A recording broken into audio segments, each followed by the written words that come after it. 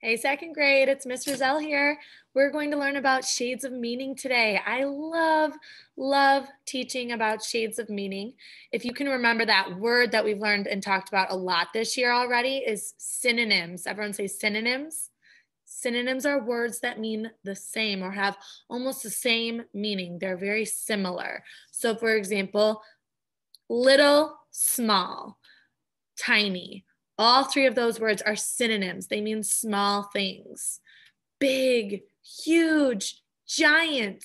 All three of those words are synonyms because they have the same meaning. They're large things. Really quick, we're going to watch a fast video about shades of meaning, and then we're going to do a little activity together to practice what we've learned. Hey guys, today we are going to be learning about shades of meaning. So I want you to think of your favorite color. Mine is green. So there are lots of different shades of green, light all the way to dark. Words are the same. We call it shades of meaning. They help us to describe what we are thinking or feeling and decide which word shows a stronger meaning. So what exactly does that mean? Well, let's think of a word like light green to dark green. Mad would be the light green, but angry would be darker green, because angry is a stronger feeling than just being mad.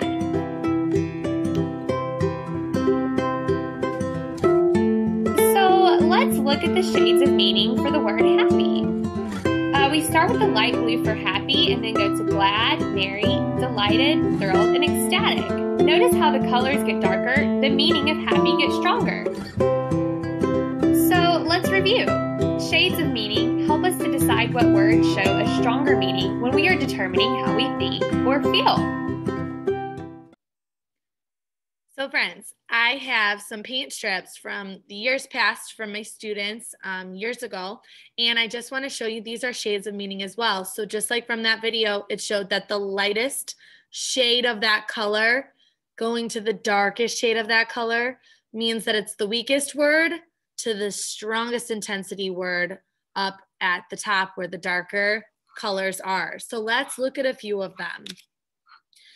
The word is sad. So it's a weak word.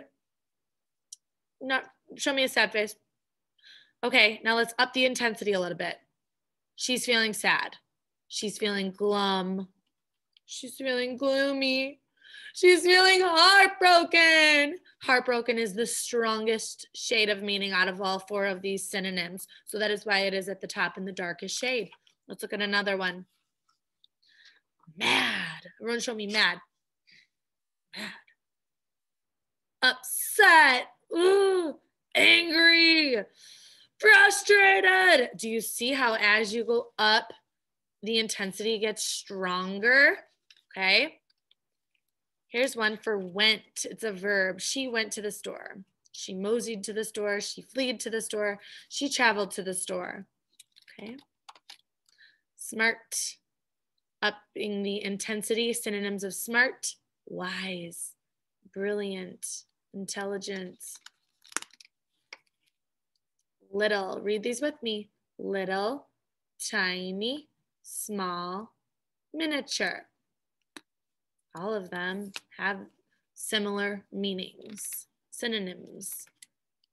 Happy, glad, joyful, delighted. Shiny, polished, sheeny, lustrous. Funny, silly, amusing, humorous. You boys and girls are really expanding your vocabulary here, learning lots of new words. Boring, uninteresting, dull, tedious. All of them mean boring. Some are stronger meanings than others. Bad, awful, rotten, despicable.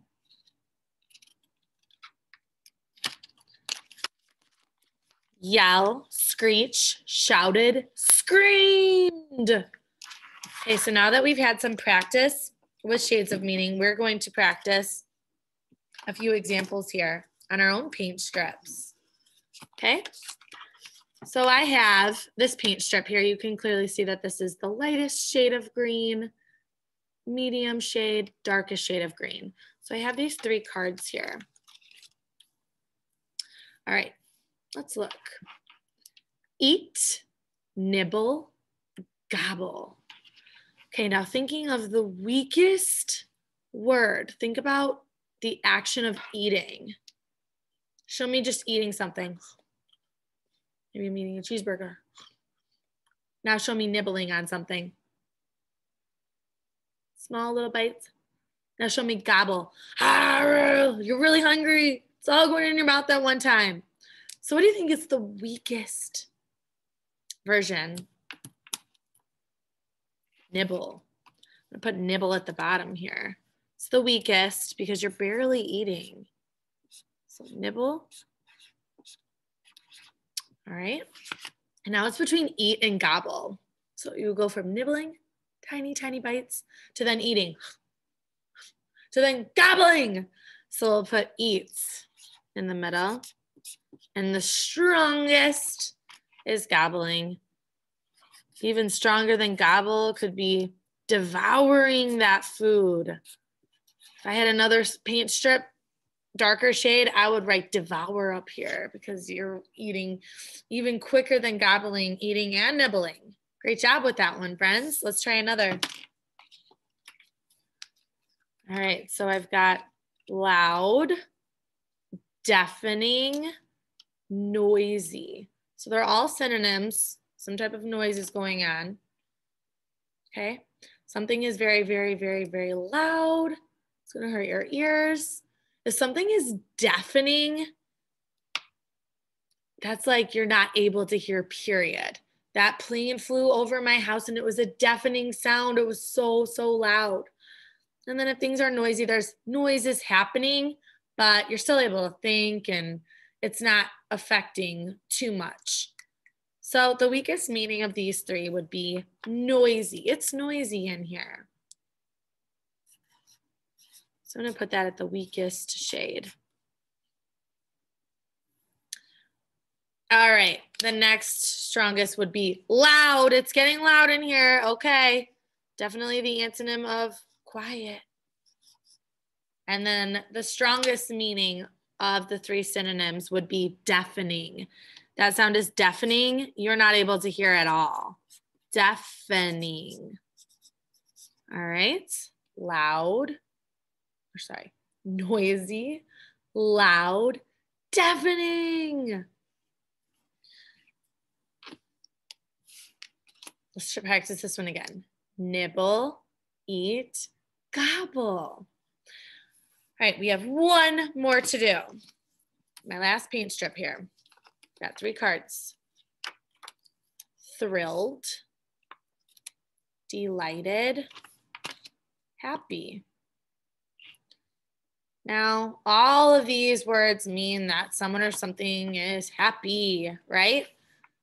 I'm gonna go with the most boring word out of these 3 as the weakest word. I think happy is the weakest word because happy's, we all know what happy means. We want to try to expand our vocabulary, stretch our thinking. So I'm going to put happy as the weakest. Now between thrilled and delighted, I'm going to put delighted next. Happy, delighted. Still feeling good. And then the last word, thrilled, like you're jumping for joy. You're over the moon excited. You're thrilled. Thrilled, up at the top. Okay, so let's practice reading these, friends. Happy, delighted, thrilled. All right, friends. Thank you for practicing Shades of Meaning with me today. I hope you had some fun. I hope that you can always go and think of your own synonyms and order them in intensity as well, just like we just did. Okay? I hope you all have a great rest of your day. Adios.